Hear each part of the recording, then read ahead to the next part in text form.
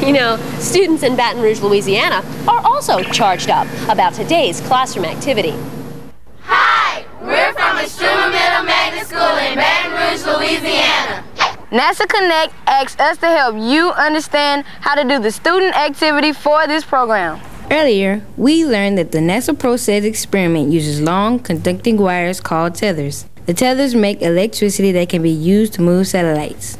Now, we're going to simulate the research they do at NASA by constructing and using the Make It Go Electrodynamic Demonstration Unit, or EDU for short. First, let's make the EDU.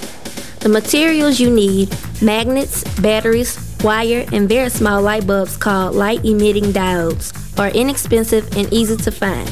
Remember, safety is our #1 concern at NASA, so be sure to listen carefully and follow the safety guidelines. Now that the EDU is made, you'll need to make an electrical current level controller for the EDU.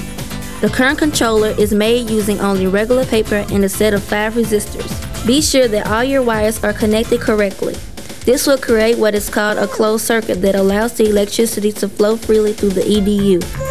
Now you're ready to observe and predict what happens to the light from the LED when you change the amount of electricity flowing through the circuit of your EDU.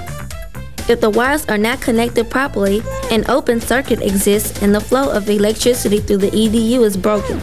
As a class, discuss whether there's a pattern to describe what happens to the brightness of the light when the electricity level increases.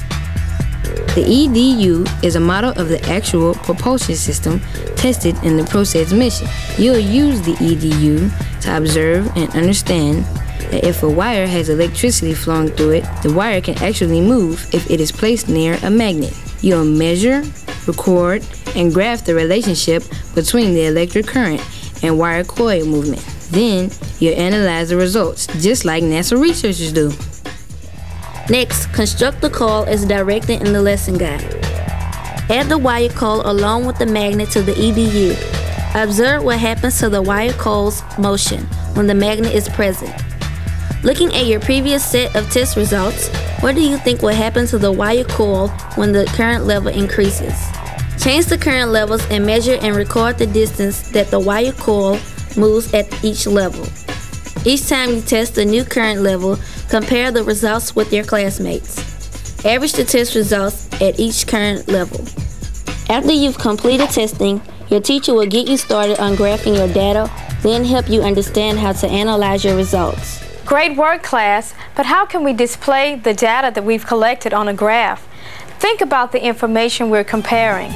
Now that we have our graph labeled, one person from each group should come up and graph the average distance the coil moved at each current level. This looks great. What type of graph is this? A bar graph? A line graph? A scatter plot? What was the maximum distance our wire coil moved? What current level produced the greatest movement? Why do you think this is so? Class, can you guess which electricity level the circuit is set on based on how far the wire coil is moving? If I run some more tests, I know that I can find out. Yeah, let's make it go again.